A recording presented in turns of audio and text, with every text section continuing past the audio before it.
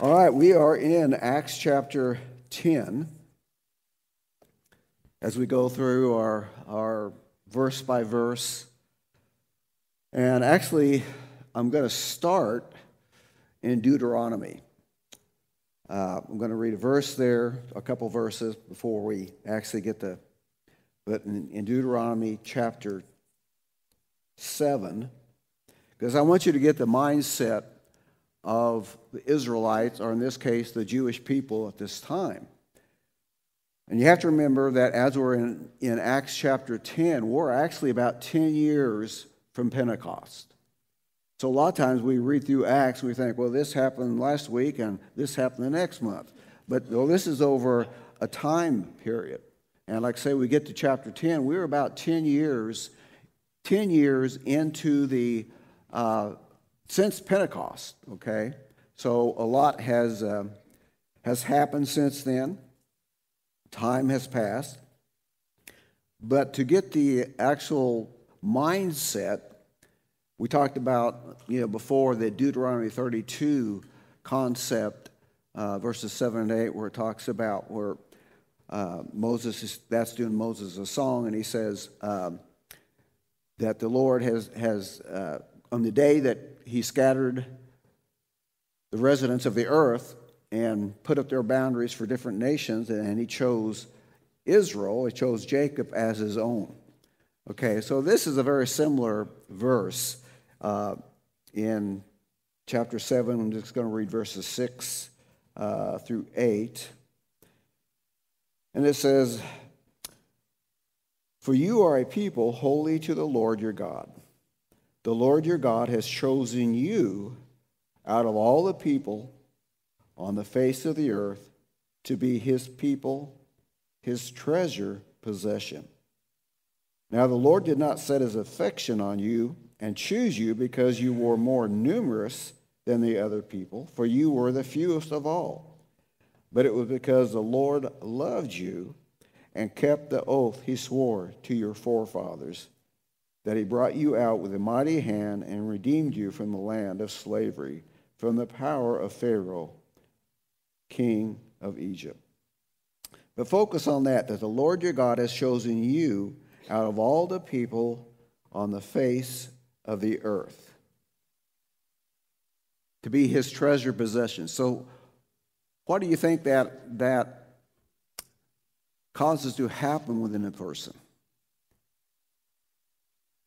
I can think of a couple different things. I can think of gratitude would be one, positive, but I also can think of some negative things. So it would be like us saying, okay, Church on the Rock, Harrisonville, you are chosen out of all the people in all the earth, only you. I think it'd be pride would be one thing, right? And probably arrogance, and looking down on other groups because they are lesser than. Because, as the Lord said in this case, the Lord has chosen you out of all the peoples of the earth. And so if you begin to get that attitude, then what's the reaction from the rest of the people? So think of that mindset, okay? So this is clear back in Deuteronomy where the Lord chose his chosen people. The rest of the nations were left out of this, okay? So there is a mindset that's coming from I would say Israelites, but really Jewish people at this time, because the other 10 tribes of the northern kingdom are long gone. And so that's their mindset. So when you come to chapter 10, this is a huge paradigm shift in their thinking. Because up to now, they've been thinking about themselves, pretty much about ourselves. It's all about us. It's all about this people. But when we get to chapter 10, it's like the Lord interrupts. But at the same time, it shouldn't be something new.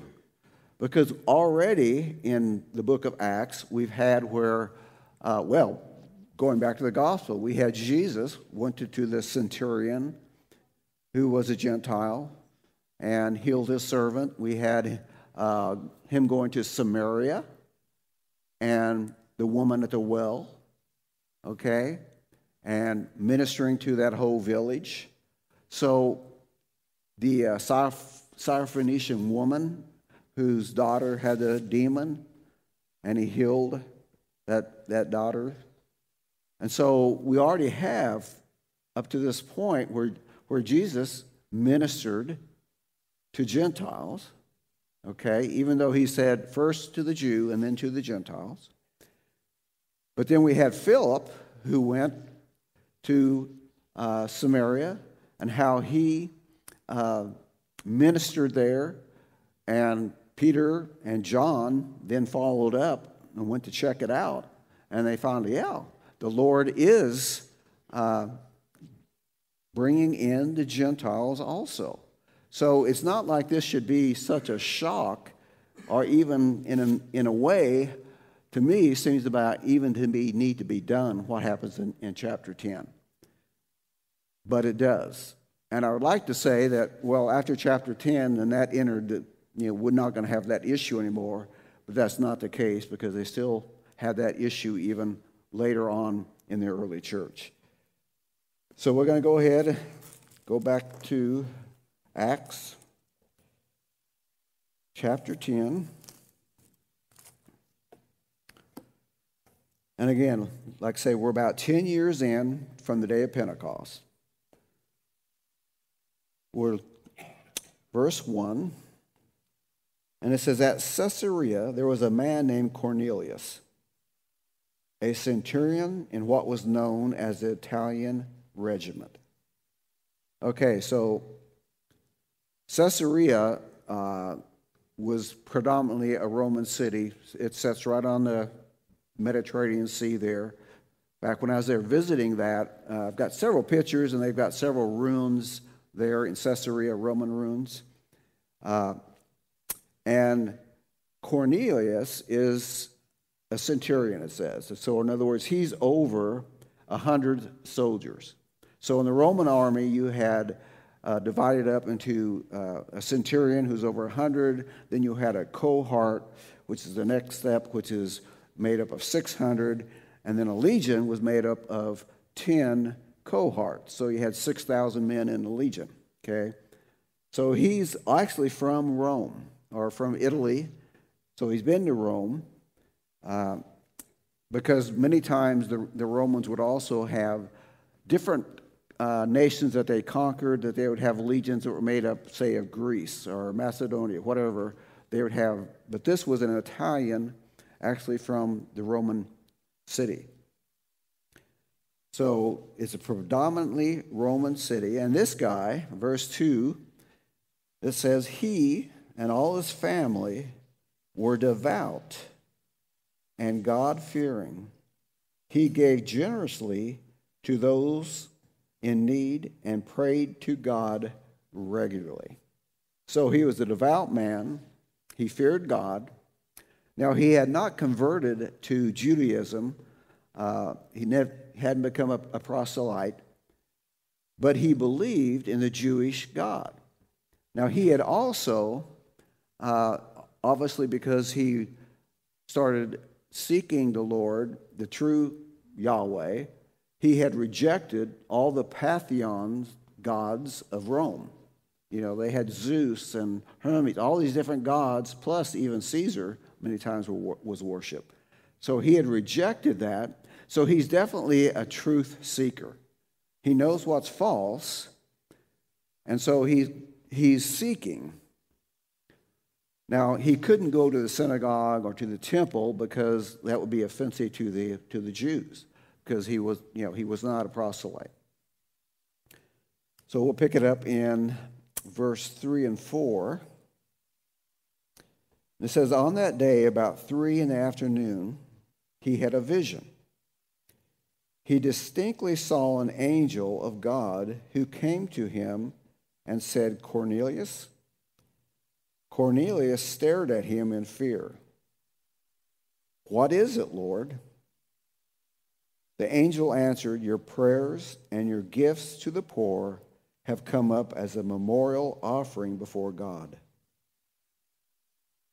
So even though he was not yet a believer in Jesus, he had been faithful in praying and giving alms and even giving money to the Jewish synagogue, help building those things.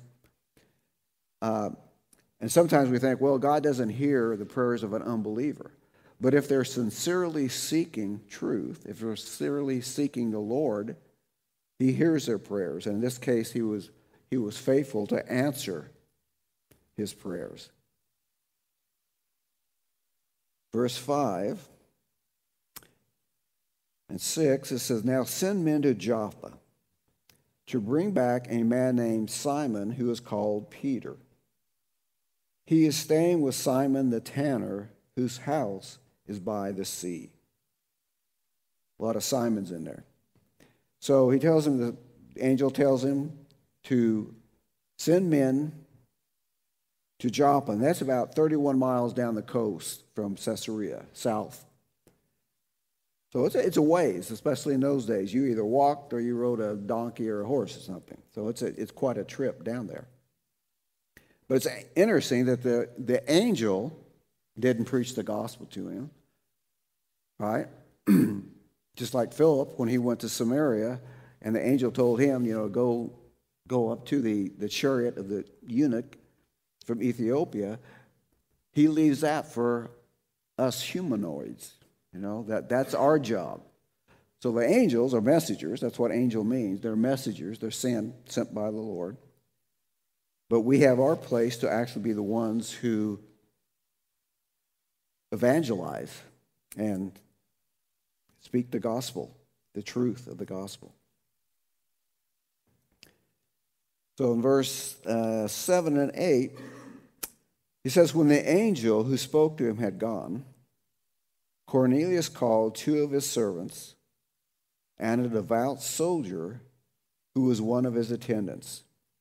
He told them everything that had happened, and he sent them to Joppa." So Cornelius, he immediately obeys, and he sends a servant, a soldier, to Joppa. There was no hesitation at all on his part.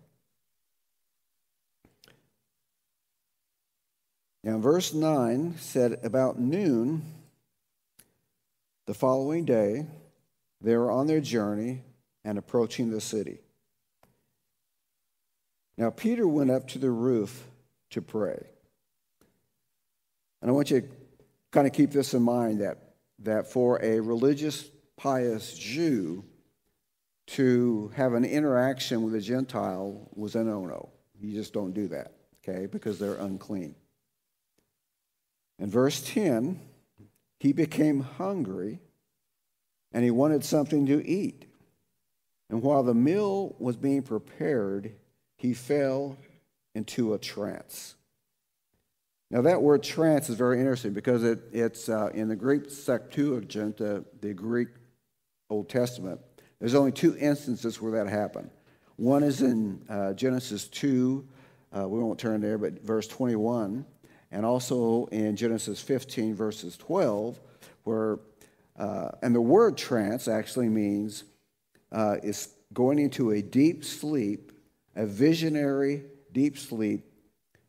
So, and then they have a vision, but it's different than just having a vision, okay?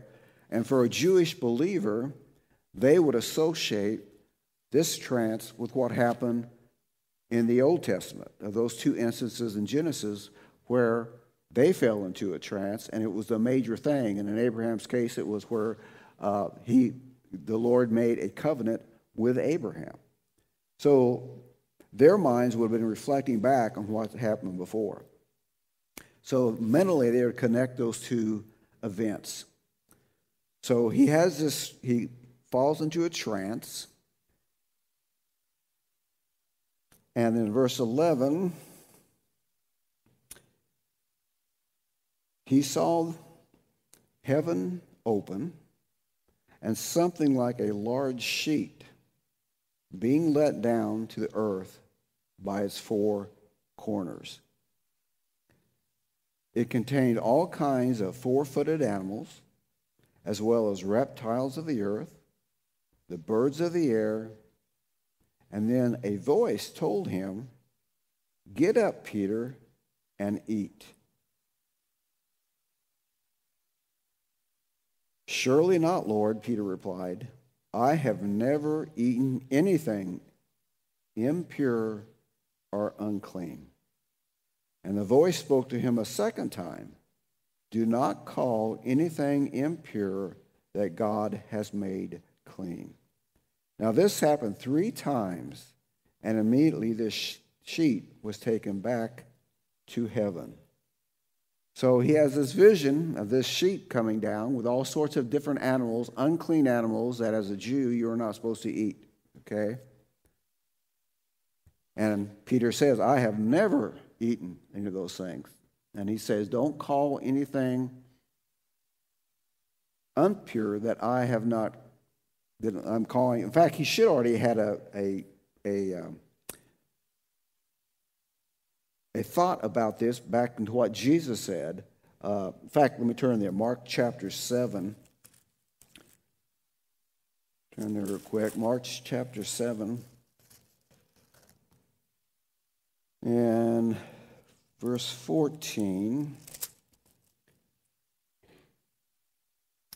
And it says, "And again Jesus called to the crowd, and he said to them, 'Listen to me, everyone, and understand this.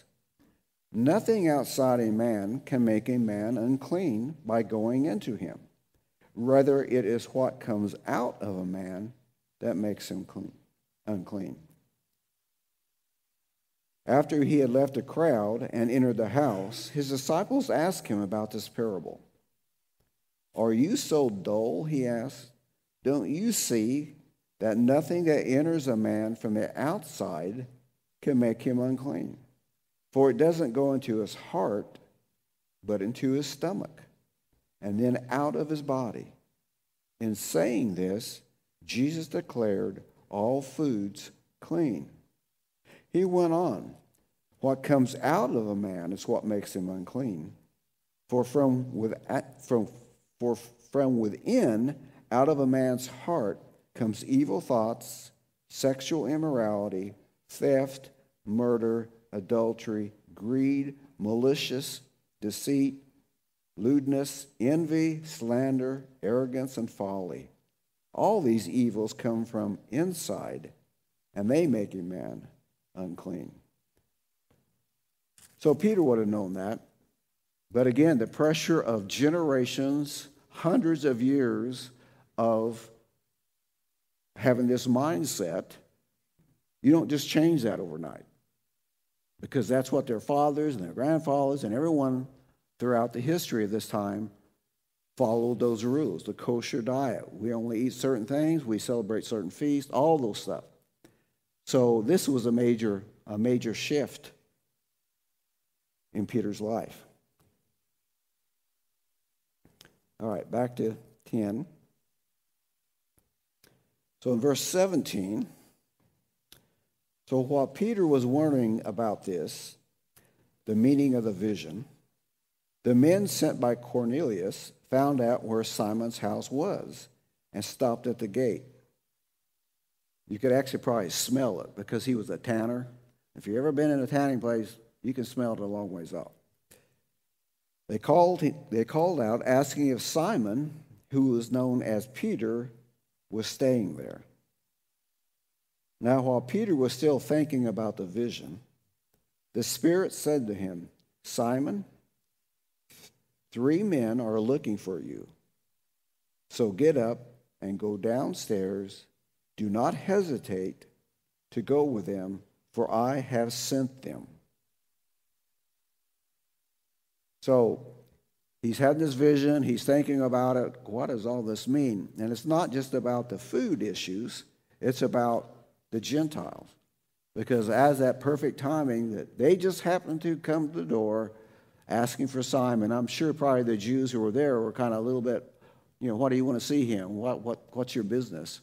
But Peter comes down and has already been told by the Holy Spirit that there's 3 men. Do not hesitate, but be willing to go with them.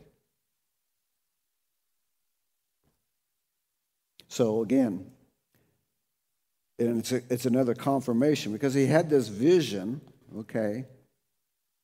And he has a vision, but then in a trance, a vision, and then yet the Holy Spirit also confirms with him, yes, that you're to do this. And I think many times we need to do that. We need to have confirmation, because sometimes maybe we get a prophetic word from someone. You know, see Cammie over there. Let's say Cammie, someone comes up to Cammie and says, some young man says, Lord told me I'm going to marry you. And you go, well, that's great, but the Lord hadn't told me that yet, you know. And so we always need confirmation. And I always think it's interesting that, you know, when people get called out so many times, you know, let's say they get called out and said, you're called to ministry. You're going to stand before thousands of people. You're going to have da-da-da-da. No one ever calls out somebody and goes, you know, you're going to have a small ministry. You may win one or two people to the Lord during your time. Just be faithful where you're at. No one wants to hear that, right? And no one actually wants to speak that. But probably more often than not, that's actually the truth. Being faithful in the little things. All right, verse 21 through 23.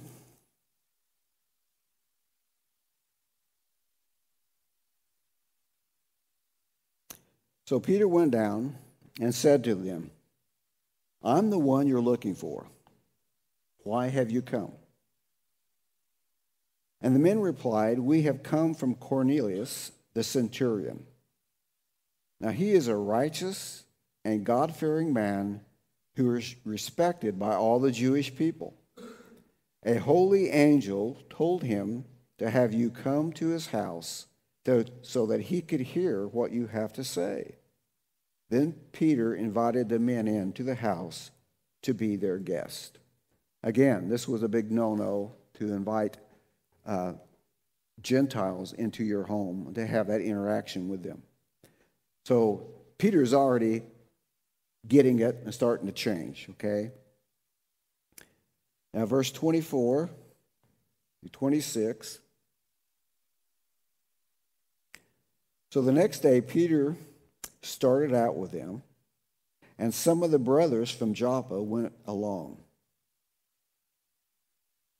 The following day, he arrived in Caesarea.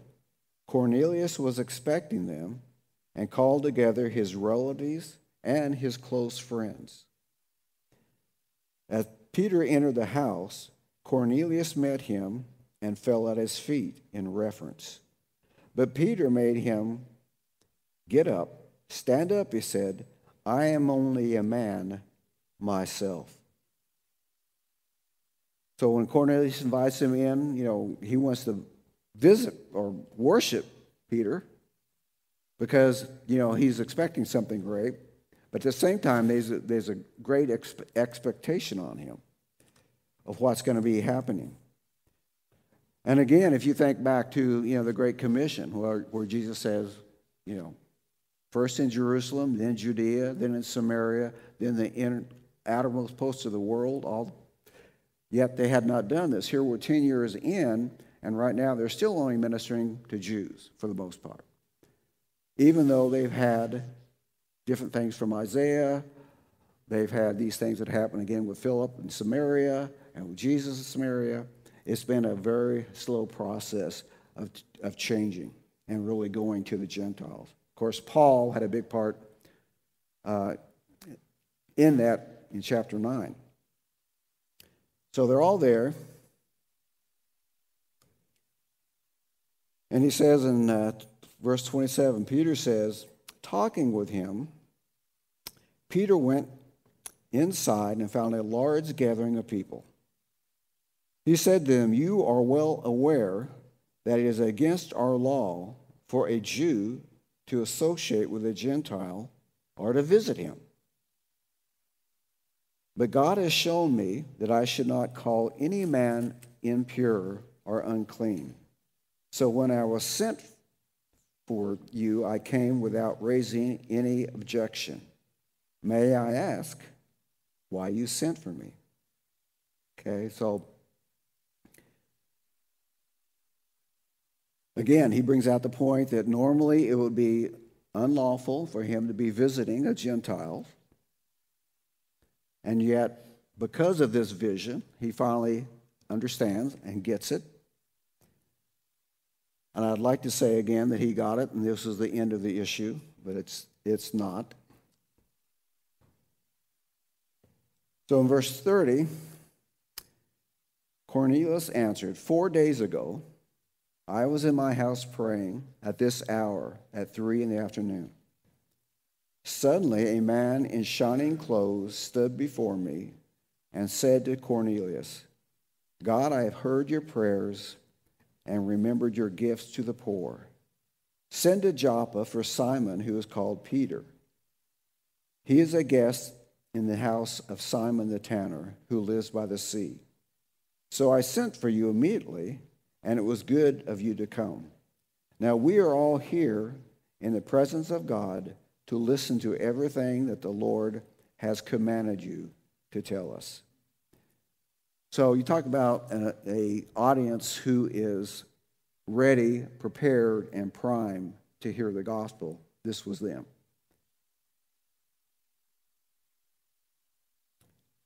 So then Peter began to speak. I now realize how true it is that God does not show favoritism, but accepts men from every nation who fear him and do what is right. Now you know the message of God sent to the people of Israel, telling the good news of peace through Jesus Christ, who is Lord of all. You know what happened throughout Judea, beginning in Galilee, after the baptism that John preached, how God anointed Jesus of Nazareth with the Holy Spirit and power, and how he went about doing good and healing all who were under the power of the devil, because God was with him. So he preached Jesus of Nazareth as the Lord and Savior.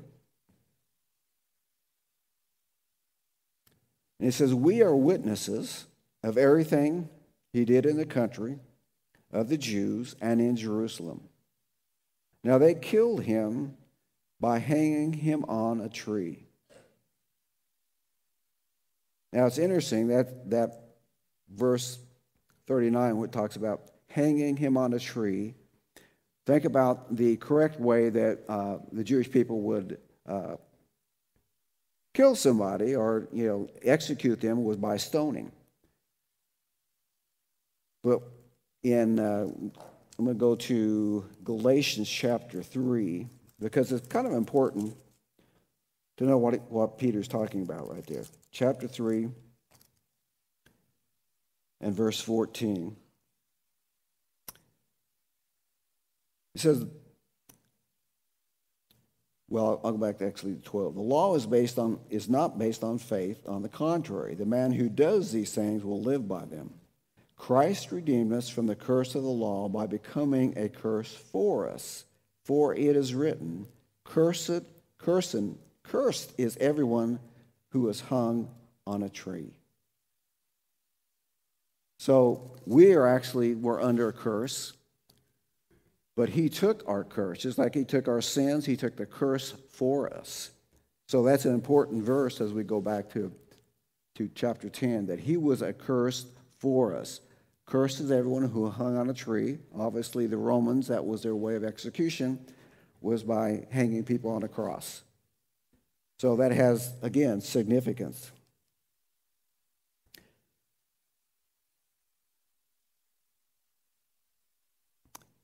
So they killed him, hanging him on a tree, but God raised him from the dead. And on the third day, and caused him to be seen. Now he was not seen by all the people, but by the witnesses whom God had already chosen, by us who ate and drank with him, and after he rose from the dead. Now actually he's referring to the 12, but actually the gospel tells us there's over 500 people who saw him after his death.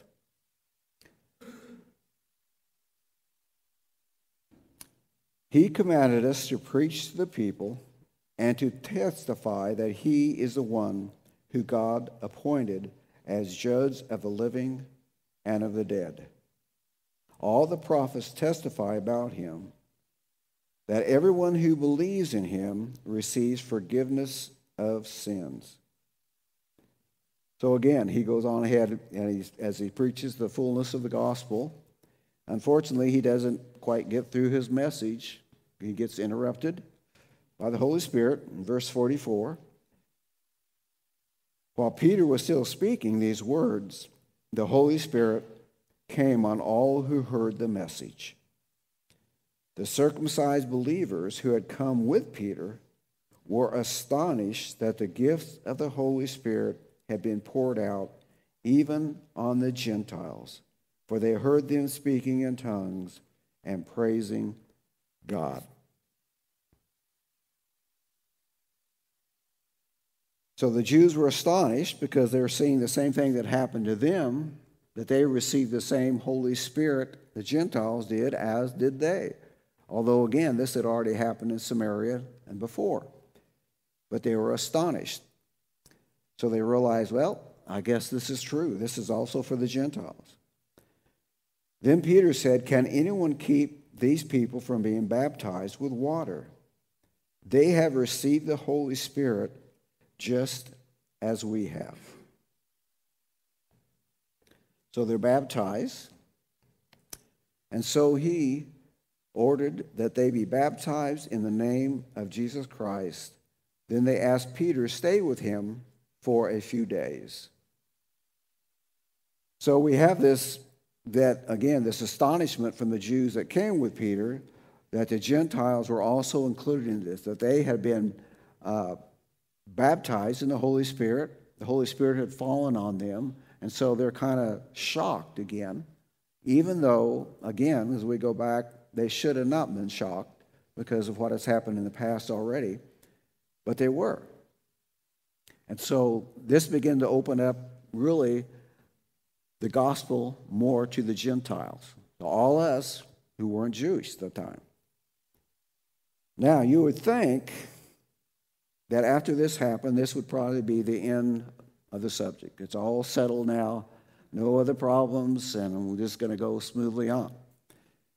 We're not going to be dealing with this anymore. But like I said, mindsets of centuries are hard to change. And so we go to the book of Galatians, and not just for other Jews, but this is for Peter himself, who just had, he's had this vision, but this is later on in the story. So Galatians chapter, where do I want to go here? Galatians chapter 2. In fact, the whole book of Galatians is basically over this issue. But I'm just going to pick out the part about, especially about Peter. But in verse 11 of Galatians chapter 2, so this is Paul speaking, and he says, when Peter came to Antioch, I opposed him to his face because he was clearly in the wrong. Before certain men came from James, and this is James, the half-brother of Jesus, who was the head of the church in Jerusalem, he used to eat with the Gentiles.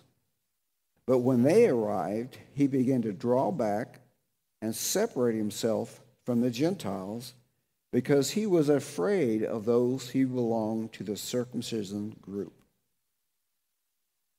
The other Jews joined him in the hypocrisy, so that their hypocrisy even Barnabas was led astray. When I saw that they were not acting in line with the truth of the gospel, I said to Peter in front of them all, you are a Jew, yet you live like a Gentile and not like a Jew. How is it then that you force Gentiles to follow Jewish customs? We who are Jews by birth and not Gentile sinners know that a man is not justified by observing the law of the Torah, but by faith in Jesus Christ. So we too have put our faith in Christ Jesus, that we may be justified by faith in Christ and not by observing the law, because by observing the law, no one will be justified.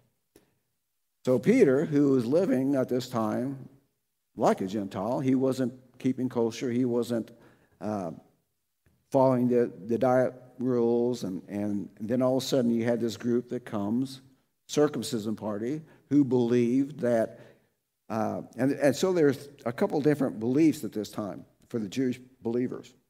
One was, and it took a long time for this to happen, but where Gentiles were included, and no, they did not need to follow the Torah, they didn't need to follow the dietary laws, they didn't do, it was by faith only.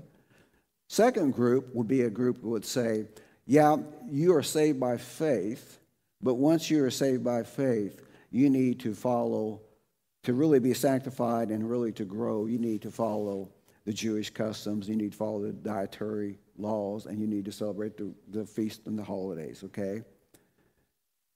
And then a third group has said, you really can't be saved unless you do those things. So by this time, there's a couple different views on this.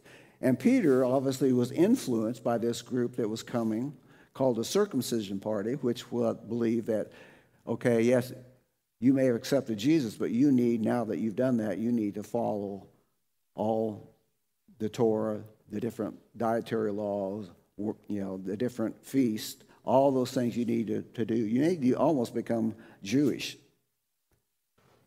And so Paul confronts him and says, you haven't been living that way, and then all of a sudden now you're changing, and you want these Gentiles now to go back into that?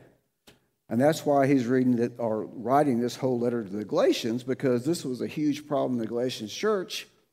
And he says, who has bewitched you? You started out so well, and now all of a sudden you're going back to the elementary principles. So he says, it's for freedom that God has set you free. Only do not use your freedom as a means for sin. So this was a huge deal in the church. And even though Acts chapter 10 is clearly pointing out with this sheet coming down and showing Peter that, hey, none of these things don't call them impure anymore. And then he relates it not only to the food, but to the Gentiles themselves. It still was a problem for many, many years of Jewish believers thinking that they should be following the law. And because of that persecution, then again, what reaction that has? It sometimes results in anti-Semitism. Because you have a natural reaction if someone you feel is persecuting you, that you want to have that same attitude towards them. So this was a huge, huge watershed moment in Acts. And even after chapter 15, which is the Council of Jerusalem, where this comes to a head, and they actually get all the leaders of the church in Jerusalem, and they make this decision, okay, because this is going on throughout the Gentile churches. They're being influenced by this.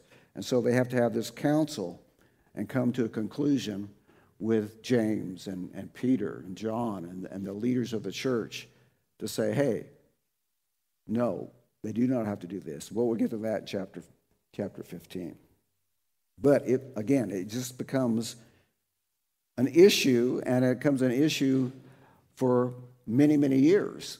Because, it takes time for people to change when they've had a background of hundreds and hundreds of years of this. Now, there's another thing I'd like to touch on a little bit. Just that there are some Christians, and it's a minority, but who believe in a two-covenant theory. In other words, they would believe that for a Jewish person, they can be saved by following the Torah and not accepting Jesus necessarily even as their Messiah. And yet we know that, Jesus says, I am the way, truth, and the life. No one comes to the Father except through the Son. And again, that's a minority view, but it is out there, just for you guys to be aware of that. So this is a huge issue regarding legalism that went on for quite a while, and it was a battle. And so we just need to be aware that sometimes those things happen again in different ways, different influences. But we got to be aware of the freedom that's by faith in Jesus Christ alone that we are saved. Now, so that's into chapter 10. Nathan will be starting chapter 11 next week.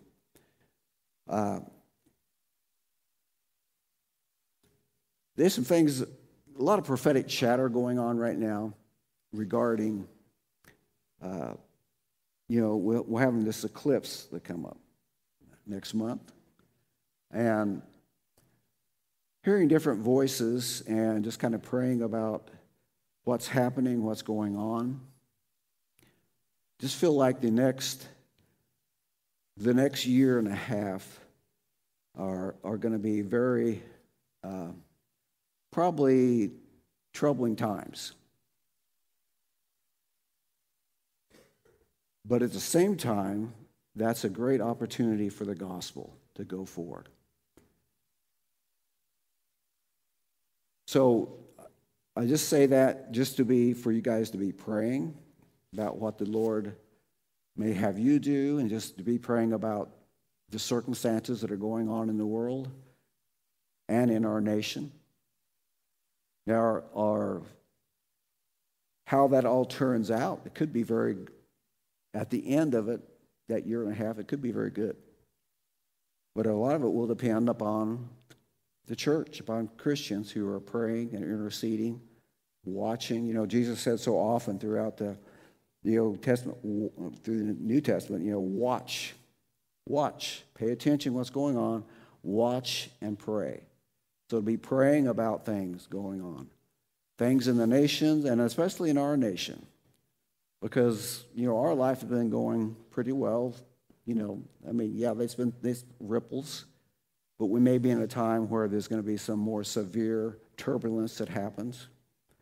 But again, in the end, it can turn out well. But I would just suggest you kind of strap on your seatbelt, be ready, not be shocked. Things start happening, things start shaking. God's in control. He has a purpose. He has a calling for us. Just be in tune with what the Lord is saying and what the Lord is doing, and not to be into a place of fear. Don't let your heart be troubled. Be upon peace, but use wisdom at the same time. Use situation awareness. What's going on around you? Keep in contact, and especially contact with you and Him. Listen to the Holy Spirit, what the Holy Spirit is telling you. All right, let's pray. Lord, we just thank you for your word. We thank you for the truth of Acts chapter 10. That your word is so deep, so good, Lord. And Lord, just as a New Testament church, that beginning church struggled with different issues,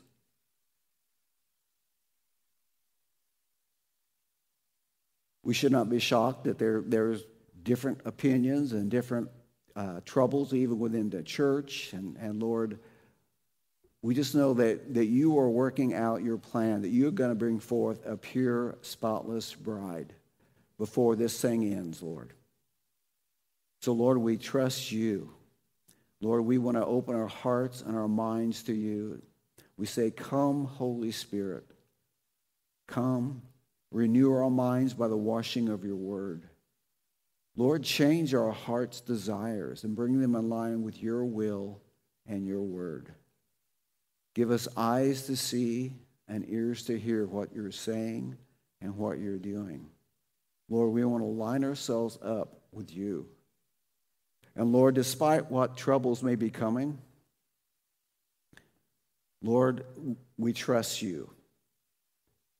Lord, we know that you are in control, even when it seems like you aren't in control.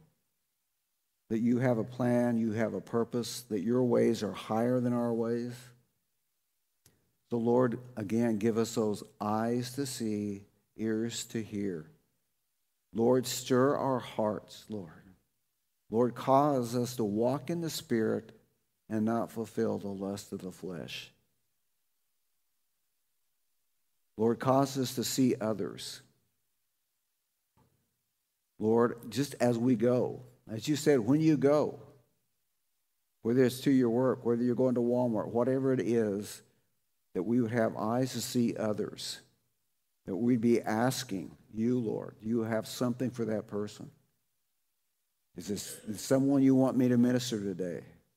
What's on your heart today for me, Lord? That your priorities would be our priorities, Lord. So, Lord, capture our hearts, Lord. Lord, I ask for a burning fire within all of us, Lord.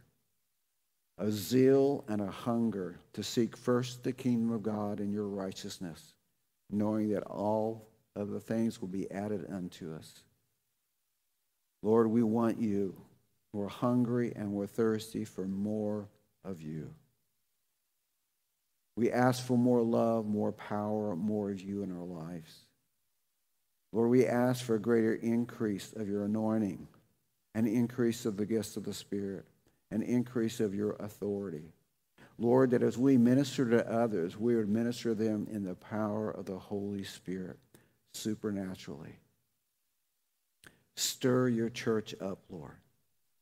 Place a fire of revival in churches all across this town and across this nation, Lord. Let your fire burn, Lord. Awaken a sleepy bride. Cause us to seek the things above and not the things of the earth, Lord. Lord, we love you. We praise you. We exalt you. And we give you the glory, all the glory, in the name of Jesus. Amen. Amen.